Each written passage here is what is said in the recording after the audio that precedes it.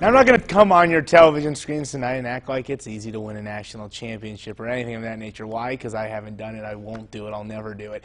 But I'm going to say, as tough as it is, it's nowhere near the difficulty of backing that up. You know, you're the #1 team in the nation. You got a giant target on your back, and that's exactly what Wayland Baptist Soccer did tonight, defending the national soccer champions. Wayland Baptist, there's the ring, so nice, so fancy, a lot of diamonds. It's cool.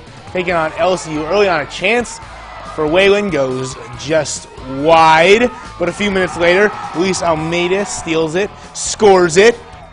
1-0 Pioneers. Wayland keeping the pressure on. Another shot.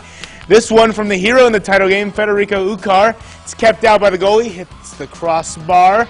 Pioneers would find the net, though, 2 more times. And this one winning 3-0 in what would be a lightning shortened game.